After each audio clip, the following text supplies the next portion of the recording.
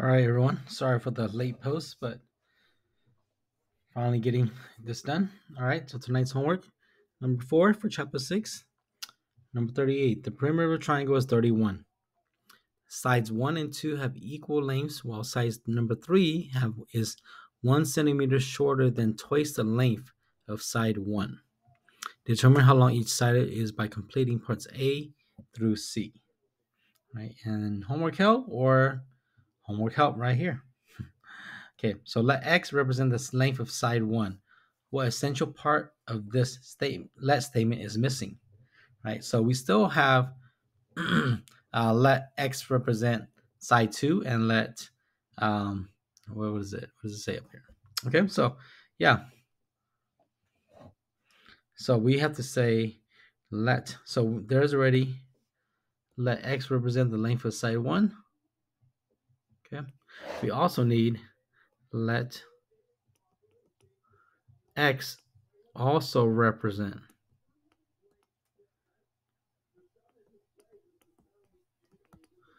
the length of side number 2. Okay, we know that. And we know that it's X for side 1 and X for side 2 because up here they say side 1 and side 2 have equal lengths. Right, so they're the same, which means that they're both going to be an unknown X. Right, while we're also missing let. Right, and side 3, right? So whatever I'm doing, I'm going to have, it's going to be side number 3. But side 3 is 1 centimeter shorter than twice the length of side 1. So if side 1 is X, then side 3 is going to be twice the length, so it'd be 2X, and then 1 centimeter shorter means minus 1. So that is going to be side 3. So let 2X minus 1 represent the length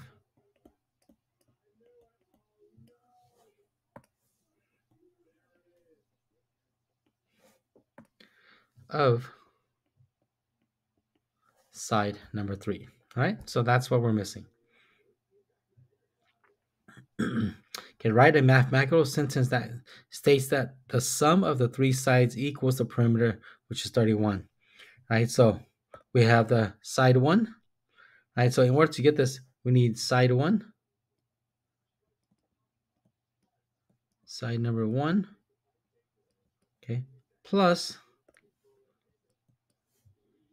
side number 2. And they're both the same, so that's why I put them both in red, plus side number 3, and this one I put in blue. And that total is going to make 31.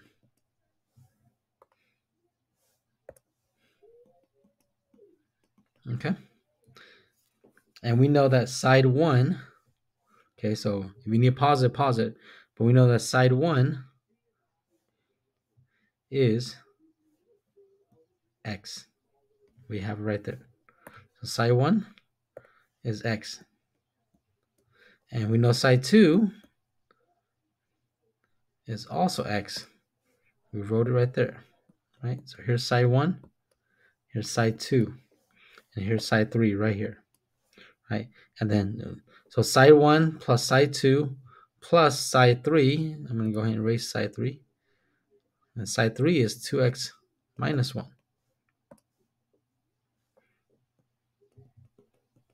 That's going to make 31. Okay? So that's your mathematical sentence. Solve the equation you found in part B and determine the length of each side. Right? So if we have X plus X, we get 2X plus 2X minus 1. That's going to equal 31. Okay? Now we're going to keep working on this. 2X plus 2X makes 4X minus 1 equals 31. Okay? Just like what we did in class. I'm going to keep going and keep solving for X. So we're going to go ahead and add 1. So this will, cancel out. We have 4x equals 31 plus 1 is 32. Okay, keep working. I'm going to go ahead and divide it by 4. It's going to cancel out. And all you got to do is figure out what x is equal to. 32 divided by 4. Take a moment and use a calculator if you have to. Or you know your times table. It's 8.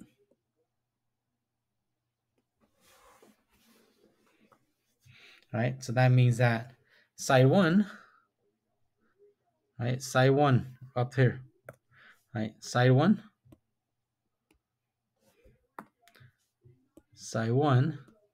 is x, which means that it's 8, right? So side 1 is 8.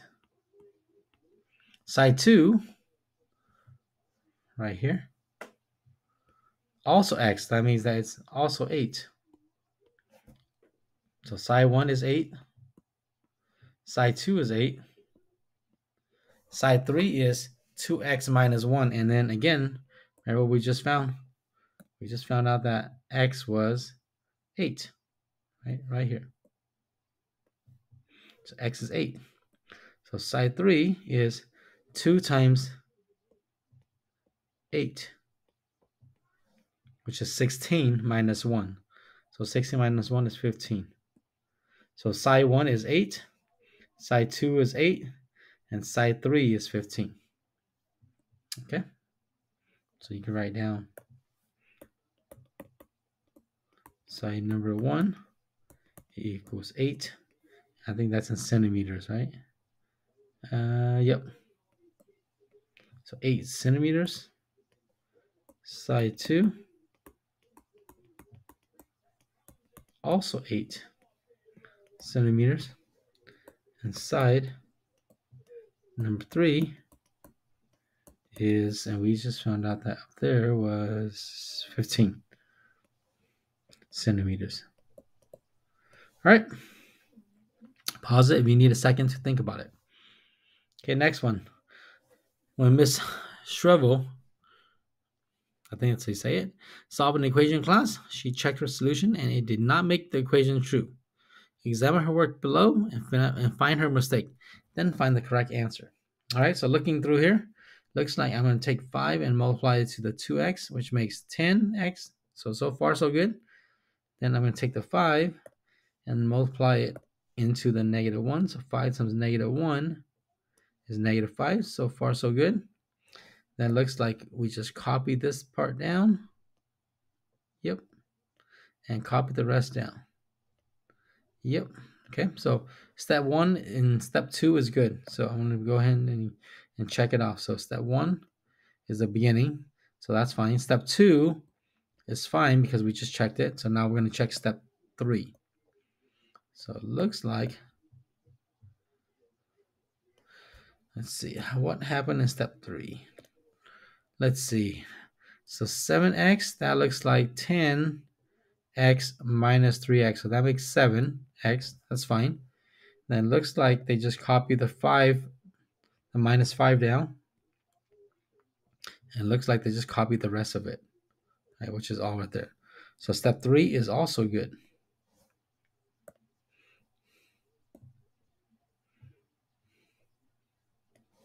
Okay, let's look at step 4. Looks like 12x. Let's see. The only way to get x on this side, on the left-hand side, is to take this 5x and to subtract 5x to cancel. But 7x minus 5x is supposed to be 2x. And I think they added 7 and 5. So 7x, 5x, that's how they get 12. But it's supposed to be 7x minus 5x. So step 4 is where it went wrong. Okay, so now we know.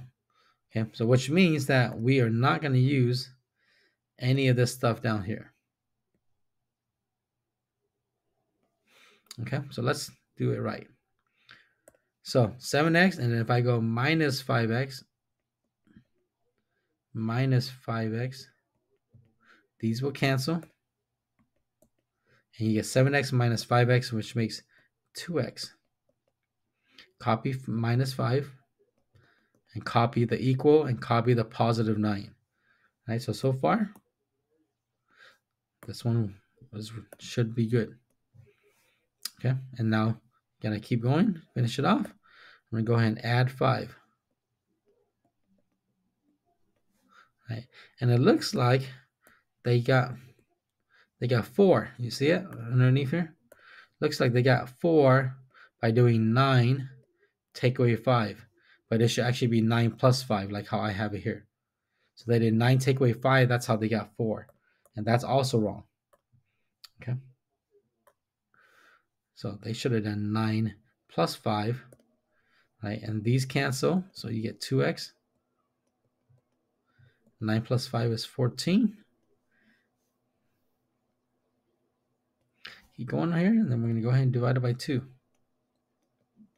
And these right here will cancel, and we get x equals 14 divided by 2. If you need a minute, pause it if you want to do it yourself, but 14 divided by 2 is 7.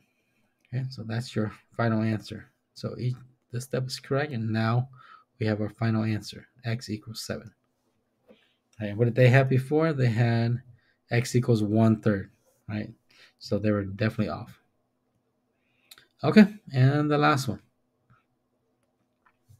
For the sequence 5, 25, 125, 625, what kind of sequence is it?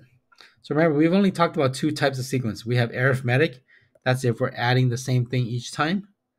So if we're going from 5 to 25, so what do we add or subtract? Well, we're adding 20. And subtraction is the same as adding, except subtraction is adding a negative. So if I say this is arithmetic, okay, don't write this down yet.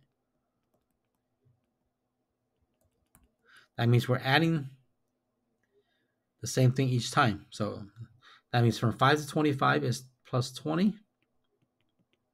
And then that means that from 25 to 125 should also be plus 20, but it's not. Right? 25 to 125 is actually plus 100. So we know it's not plus 20 every single time, which means that this is not arithmetic because we're not adding the same thing each time. So now we have to see if it's the other sequence, which is called geometric.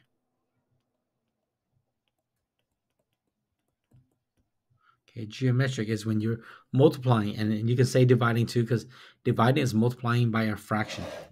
So am I multiplying the same thing each time? So from 5 to 25, what do I have to do? Well, I have to multiply by 5, right? And then how about 25 to 125? Am I multiplying by 5 also? I don't know. Let's look. Let me open up my calculator.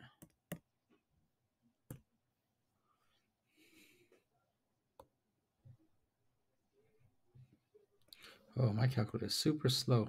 Oh, something happened to it.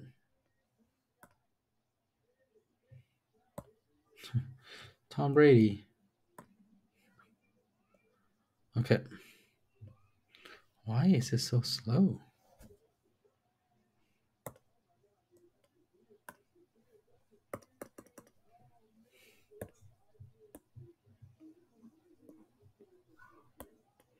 Okay. So let's try 5 times 5 is 25, and then 25 times 5 is 125. So it looks like it works out. So 25 times 5. And usually I don't like to use x5, but since we don't have any x's in here, we don't have to worry about that.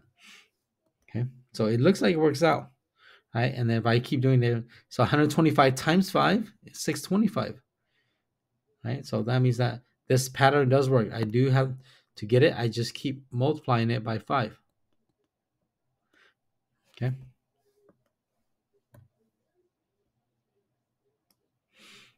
Okay, so it is geometric because we're multiplying by 5.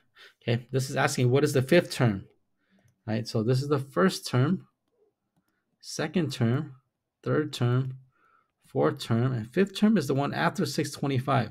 So we can go 625 times 5, but in my calculator, I already have the pattern going, so I just have to hit enter, and it'll give me the next one, 3,125. That is the next term. So the 5th term is, and we'll write it down as A5 equals 3,125. write an explicit equation for this sequence. Right? So remember to write an explicit equation. Okay, we can write it as t of n, or you can write it as y if you want. Okay, t of n equals, right? So well, what's going on is that our pattern is times 5, times 5, times 5, times 5, times 5, and it's going to keep going. So it's going to utilize the 5. Okay. And because it's geometric, it's going to be every time you times it by 5, if you're multiplying it by multiple 5s, you're actually doing it a power of 5. Or excuse me, a base of 5. So it'd be 5 to the nth power, like that. Okay. Now, we also need the first term, or the term that sits right here. Okay. Not the first term, the 0 term. So for that to happen, we got to go backwards. Okay, we got to go backwards to find the 0 term. Right? And if we're multiplying 5 by 5 to get to the next term, multiply by 5, multiply by 5.